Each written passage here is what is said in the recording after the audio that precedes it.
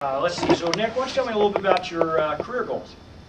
Well, I'll be graduating in May, so once I've graduated, I plan to work for a CPA firm and get my sit for the CPA exam, and probably in 2 years or so from graduating, have it all completed, and then I don't know, maybe like 5 years, make manager if that's doable. Are you now we're in San Francisco? Are you looking to move to the Bay Area, or are you going to commute from here? What's your kind of plan that way? Oh yeah, if I'm lucky enough to get a job in San Francisco, I will be moving there. Okay.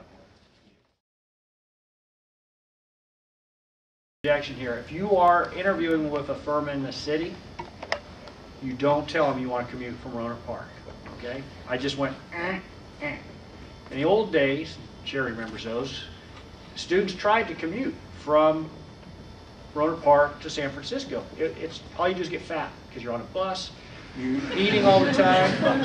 It's very, very difficult, and students burn out. And the firms got tired of that because they'd hire somebody and they'd last a year, and then they'd want to move back to Sonoma County.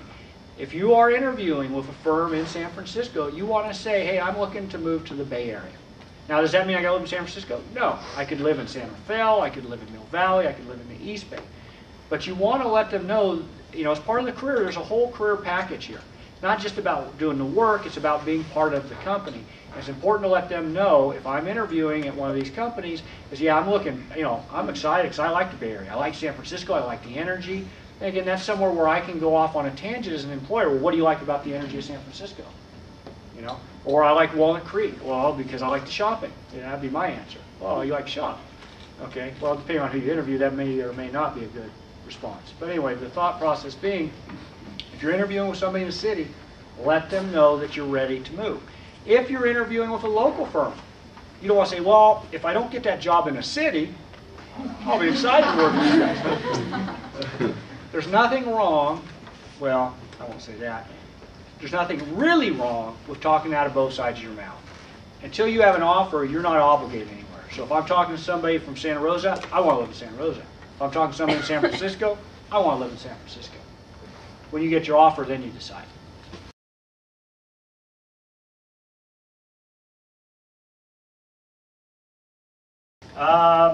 Let's see. And are you looking to work in audit or tax?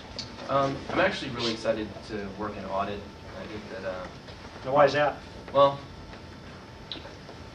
have you had an auditing class? Yeah, I had an auditing class, and it was very interesting being able to go through just companies' financials and trying to verify all their numbers. It was very interesting. Mm-hmm. Okay. And have you had any experience in accounting? At this point, I haven't. No. Okay. But that's why I'm interviewing for this internship. I'd really like to get some experience in accounting, and I also want to know more about what the job's actually like. Okay, great.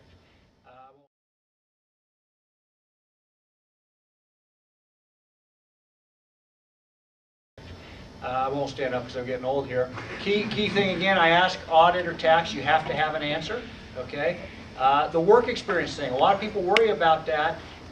Nick had no work experience. Most of you aren't going to have accounting. When I say work experience, I'm talking accounting work experience.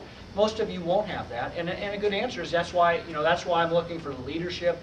That's why I'm looking for the internship, so that I can get that experience, so I can see what it's really like. So don't be afraid that you haven't had accounting experience. I mean, if you're 18 to 22-year-old or 25 or whatever you are, unless you're in the accounting world, where would you get accounting experience? Most of your jobs are going to be the jobs that you get for the summer.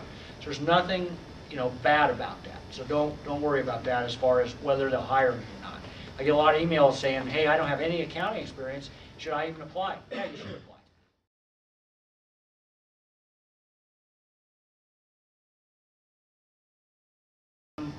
So Nick, right now I'll ask you kind of a few general questions, so I better get to know you. Okay. Kind of your work and your study habits. Could you provide me of an example of a time when you worked on a project or job with little supervision, and how you went about doing that? Well, I used to work at a bank, and I had to be able to approve large deposits without supervision because the manager wasn't available to work on weekends. So I would work weekends, and it was important to figure out be confident in knowing what you're doing, and also be able to figure out whether a large check, $15,000, $20,000 check, would be fraudulent or not, and what signs to look for. So. Well, okay. So you're pretty much left on your own then on the weekend? Yeah, I pretty much ran the show. Oh, okay, great. Could you tell me about a time when it was important to the success of a project that you actually win somebody's trust? Who was the individual and how did you go about doing that? Actually, the banquet last semester, when I was putting on the banquet, it was important for me to win the faculty advisor's trust so that I could, so that he would know that I know what I'm doing.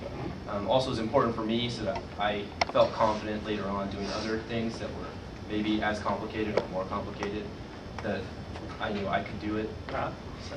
And how did that work out with the advisor? Did he trust you then eventually, or? Well, yeah, he pretty much halfway through the semester started letting me make most of the decisions, and sometimes I would run things by him, but most of the time I was making most of the decisions. Okay.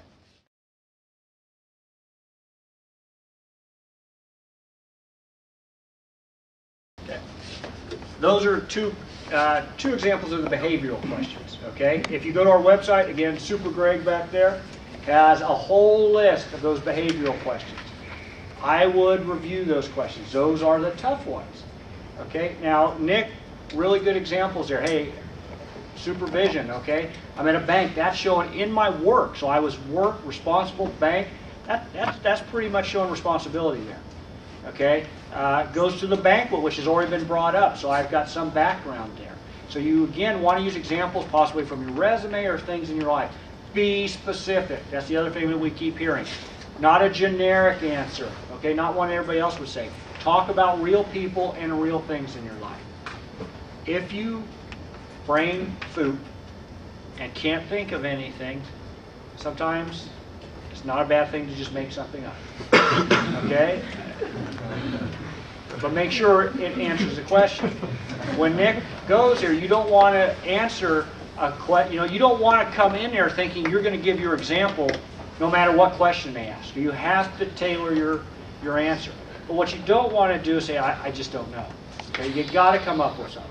The other thing, because it came up to me because I just heard somebody's cell phone, make sure you turn your cell phone off when you go into the interview. Okay? Yeah. Okay. We're almost done here.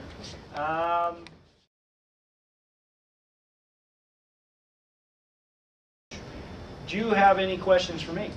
Yeah. What's the internship like? I've heard a lot about it, but what kind of details can you give? Basically, it's a 12-week process. It's full-time. It's fully paid. We're going to train you the first couple weeks, and then what we're going to do is we're going to assign you to real clients. You'll be working with a real audit team, and we hope to get you some experience so that you can make a decision at the end of your internship whether you're happy with us, and of course whether we're happy with you. Okay. So I actually get contact with clients? Yeah, we're going to put you right out there. You'll be working on engagements. You'll be doing the full work that we expect from the auditors. Obviously, your learning curve is going to be a lot greater because you've never done this before. Right. But we think that what we want to do is give you a valuable experience so you can kind of come back and evaluate if this is a place and if this is a career that you want to do. Okay. Any other questions that you might have? Okay. Yeah, actually. So at Arthur Waterhouse, you're a senior manager, you said? Senior manager, been here for 8 years. Like yourself, got out of school, interviewed with a number of firms. I just kind of found that I want to move to the Bay Area. I'm a big Giants fan. Thought that they're a little bit smaller, not a big four. I didn't want to feel like a number, but it still gave me the career growth, big clients that I was looking for. Okay. And what specifically do you like about the firm, the culture? Right now, it's always been good people. And people will tell you that. You're going to interview with a lot of different firms, and they're going to tell you it's about the people. And to be honest, if we invite you back, you're going to meet people, and they're going to be our best people. But you're going to have an idea if those are the type of people that you want to work for, if those are the type of people that you see yourself kind of like and mingling. But that's pretty much what got me in here and what's kept me here.